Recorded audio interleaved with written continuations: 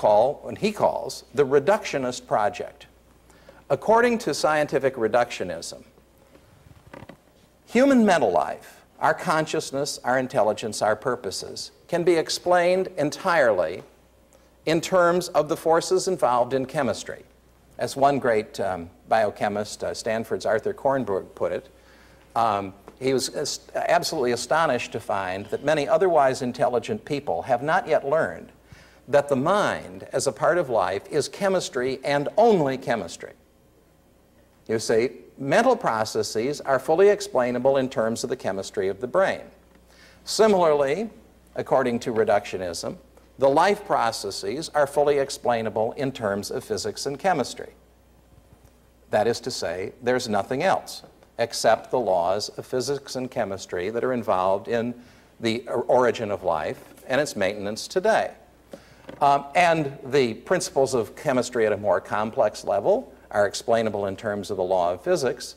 And finally, everything comes down to the moment at the earliest instance of the Big Bang, when only the particles and the theory which governed their interactions existed. You see, at that point, at the earliest moment in the history of the universe, when everything was compressed into a single point, nothing existed except particles, forces, and the theory that governs them, and the vast explosion of energy that followed.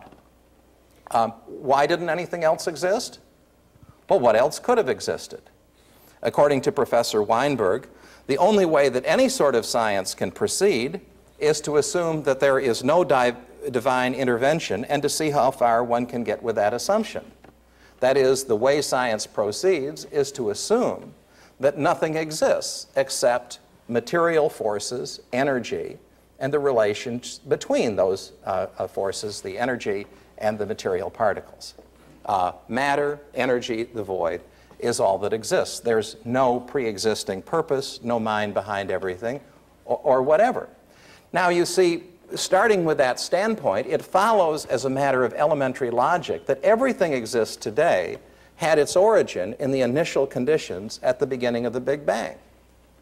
That the vast explosion of energy and then matter that follows that is responsible for the existence of galaxies and stars, even though no one knows how galaxies were formed, and that the interactions of matter on the resulting planets, particularly on Earth, were responsible for life arising without any purpose being behind it, that life became more complex on its own steam, and that life generated, once it had gotten started, generated consciousness and intelligence. To deny that this is the true story of the entire history of the cosmos is to suggest that something else entered at some point from outside. And to suggest that that could be the case, says Professor Weinberg, would be to repudiate science. You see, it would be to repudiate the whole scientific enterprise. And so that is why a critique of a particular part of that enterprise, such as the neo-Darwinian paradigm, is of no particular interest. Something very much like neo-Darwinian evolution has to have occurred in any case, because there is no alternative within the reductionist view of the history of the cosmos.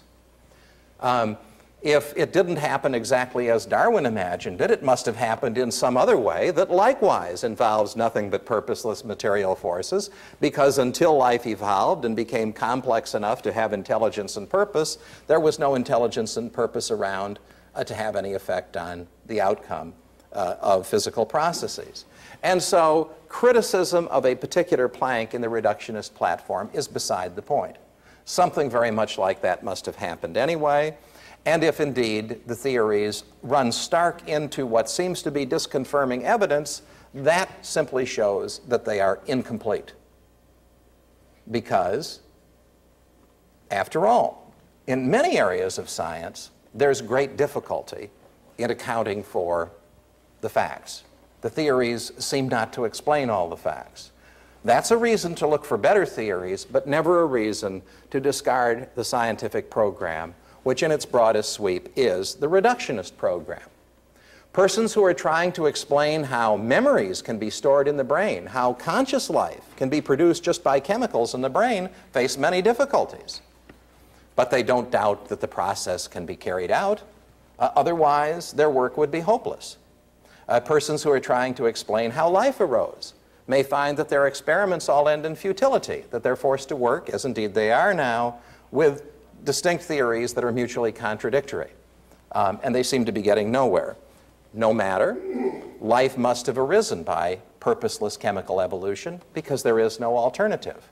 And after all, Darwin explained in principle back in 1859 how you can get once you get life jump-started, as it were, started in any way, you can carry it all the way on up to complex plants and animals and human beings. And if anyone wants to say that that's not true, well, they must be wrong, because it's the only thing that could have happened. Now, I'm using this example of the program of reductionist science and the way that the critique of Darwinism that the skeptic has made can be answered without ever really looking at the details of the evidence. To raise the question, is what we have here an argument about the facts, or is it an argument about a basic philosophical outlook by which the facts are to be determined? It would seem to me, having studied Professor Weinberg's critique and having discussed it with him personally, and the similar critiques of many other people from mainstream science, that in a sense, we almost aren't in disagreement about anything scientific. Leading evolutionary authorities like Stephen Jay Gould, David Raup, and a number of others will indicate that, in fact, there's a vast amount of mystery about how large-scale evolution could have occurred. That is to say, they will indicate this when they feel secure that they can indicate it. As I've said, Professor Gould at other times has gone back to insist that there isn't any problem when he feels under attack. But the problem is simply that attack. There seems to be no doubt that there are many holes in the theory, but there's a philosophical sense that says something like this must be true anyway. Give us something that's better and we'll believe that. Until that, we'll stick with what we have. This seems to be a philosophical difference rather than a difference in scientific knowledge. A difference in the kind of answer that one will accept. Indeed, a difference in whether we're willing to accept an answer that we don't know things. And indeed with Professor Weinberg. The disagreement that he had with me certainly didn't have to do with anything in the facts of evolution. In fact, he showed a complete indifference to the details of the arguments over the facts. It was simply that purposeless materialistic evolution, the blind watchmaker thesis as I have called it, is an essential assumption that the scientific reductionist project must make if it is to pursue its goal of explaining all of the history of the cosmos and all of life and all of everything that has happened in the history of the cosmos in purely naturalistic terms. That is to say, without allowing any role to a creator or God. If one is going to try to do that, one must make certain assumptions. Well, I agree with that. But why do we have to make those assumptions? And why do we have to pursue that project? Well, that question now will bring me to the second critic of the skeptic's point of view that I'll mention, the philosopher of science and philosophy of science think. Because in addition to having had the honor of being criticized in Professor Weinberg's book, I had the honor this year of being the subject of a program at the American Association of the Advancement of Sciences, in which a speaker was the philosopher of science Michael Ruse, a professor at a Canadian university, and the leading, most influential expert witness for the evolutionist side in the famous Equal Time for Creationism trial in Arkansas in 1981, where the Darwinists and the creationists had their biggest battle in court. Ruse had debated me at Southern Methodist University in a program that was put together involving a number of people on my book in the spring of last year, of 1992, and we'd had considerable interaction at that time. Well, as I say, in 1993, February, Roos was invited to do a program on me at the annual meeting of the American Association for the Advancement of Science. Now, I was not invited to this program. With respect to the AAAS, I am in the status not so much of a scientific examiner as a laboratory animal, I think, a subject of experiment and comment, but not one who is invited to participate in it. But friends of mine were at the gathering. The gathering was tape recorded for sales. It wasn't anything that was at all private, and I received a transcript of the entire thing within hours. And it was fascinating because Professor Roos at this gathering said, first engaged in some of the ritual Johnson bashing that was expected of him, but then very shortly into the program he changed direction enormously. And he told the gathering that in the first place that he had had a very interesting time at the debate at Southern Methodist University with me and the other persons there who were participating, and that he had found that while it was easy to hate creationists in the abstract, as he calls everyone who dissents from the purely naturalistic and paradigm of Darwinism, he found it hard to dislike us in person, that we seemed almost disconcertingly friendly and fair in debate. And that, in fact, the subject of the debate was the question that I've just put really at the end of my discussion of Professor Weinberg.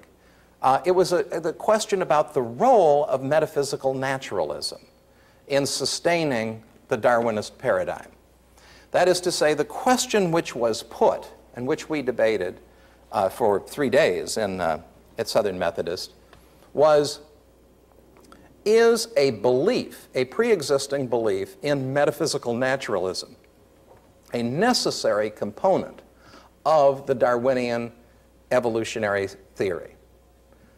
I can put that in slightly different language that may make the issue a little bit easier for some of you to understand.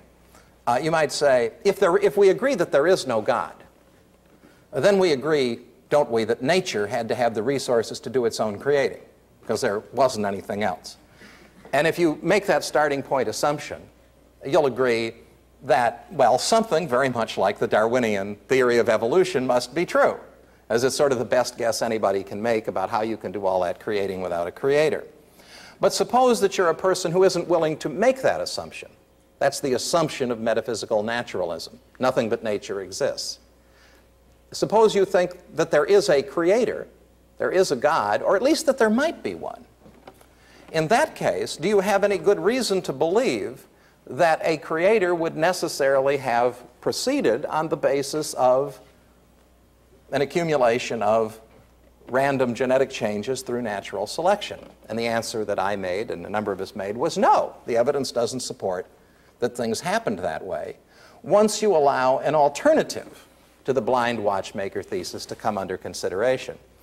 What Roos said almost a year later in Boston at the AAAS convention was, after having thought the matter over, he thought that he'd been perhaps rather naive at an earlier period in his life when he thought that the only reasonable thing to do was to accept the Darwinian theory as factual, that now he was inclined to agree that it involved an essential metaphysical component, naturalism.